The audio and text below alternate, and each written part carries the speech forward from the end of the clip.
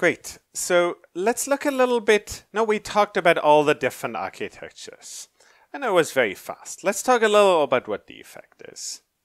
And this graph is really nice at highlighting this. So what do we have here?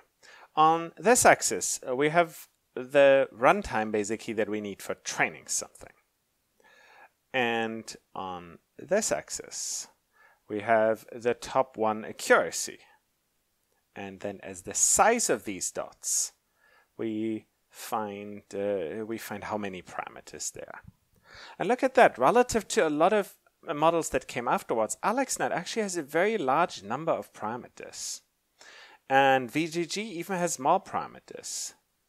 And they have a lot of parameters, and they are eclipsed by later models. So what do we have here for the later models? Now, it almost looks like there's a certain frontier here, where at least within this range, having more runtime allows you to be better here. And what we see is that there's a little bit of a trade-off. Now, look a little at these outliers here. There's MobileNet. These very small number of parameters, actually very good performance. And if you have some time, I highly recommend looking at these. But this gives you a little bit the flavor of the trade-offs that are here. Now, and of course, by now we are constructing even much bigger models than they had back then. But in a way, these models with top one accuracy around 80% provides incredibly good performance on the ImageNet dataset. We can consider it solved in a way now. Okay, let's talk a little about other applications of ConvNets. The first one is, of course, we can use ConvNets for image recognition. And there's, of course, by now a lot of different products that do such things and recognize objects. We can use ConvNets for style transfer. Let's talk a little about style transfer. Now you can say, here we have an image. We would like to be able to render that image in different modern art styles. Now, what do we have? We can say that content, what is there, is measured in a way by the deeper layers in a neural network. Whereas what about style? We can say the style of an image is measured by the local correlations between feature vectors at lower levels. For example, what does that mean? Now, if we have a style like that, it means that nearby points tend to have similar color. It also has, if there's a stripe here, the stripe will tend to continue. And we have that here. We have that in this style. It's very different with respect to the distribution. But but we can still say style and good approximation is something that's a local property. And then how we solve that deep learning style? Well, we define a compound objective that contains 1. We want that the high levels are similar. So we want to minimize the content difference between the new image and the content template at the high levels. And we want to minimize the style difference between the new image and the style template at the low levels. And then putting that together allows us to do style transfer here. We can use it for image segmentation using something that's called UNets, where we take an image, we basically go and do the convolutions as we go down. But we then also go back to high dimensional data using up convolutions. And what we do, but we have the side channel, where we basically allow the input image to also be used. Such architectures are very good when it comes to, say, segmenting biological cell membranes.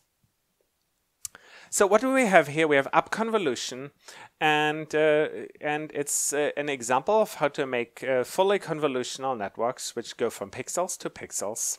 Up convolution, what is that? In a way, it just means upsampling. Now the image, we go from a lower dimensional space, maybe one where we'd normally get 2 by using a max pool, and we then upsample it and then apply a convolution. It allows for the refinement of upsampled by learned weights, and it goes along with decreasing the number of feature channels. And it produces the kind of connections that we have in the U in this architecture. Now, ConvNets are being used for face recognition. So I give you a database of K persons. You get an image, an input image, and your goal is to identify the image of any other of the K people. Or say that it's not in there. Now, like, I want to know, have I seen this person before? And if so, what are the other images where they're in? So, in that case, we would want to have one-shot learning. Now, like, I cannot give you 1,000 images of Conrad. What I want to do is I want you to learn about images and then be able to take one photo from Conrad and generalize. You want to recognize a person given just one example. And we call that one-shot learning. So if you train a network, like one way of doing that is take that one image and train on it. But of course that wouldn't produce good generalization because you just have one training example and one output. And if a new person joins, you would immediately have to retrain your whole ConvNet. How can we solve this kind of problem? Well, the idea here is that instead of learning to recognize, we want to learn a similarity function, and then we can solve that one-shot learning basically outside of the ConvNet. And what I want is a similarity metric that tells me how similar is this photo from this photo, when we can say if Conrad is visible on both of them, I want it to be similar. And if Conrad's visible on one of them and Lila's visible on the other one, we want that they are very different to one another. And we can then say, well, if that new image is sufficiently close to another image of Conrad in some embedding space, we will label that image with Conrad. And what we usually do is we use networks called Siamese networks to solve that problem. So what's the idea there? We have a network that takes one photo, it goes to the ConvNet, produces a function, a vector at the end. We have another image, goes to the same neural network, produces a vector at the end. And then we can define a distance between the two images, and that distance is basically the distance of the outputs of the network and the two norm between those two vectors. And now, what's the goal here? We want to go through that.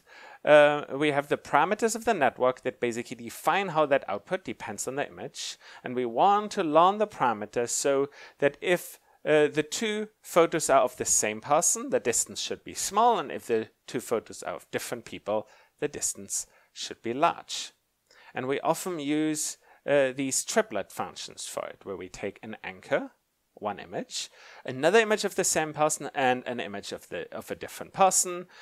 These ConvNets will all be the same. They're the same mapping of image to embedding.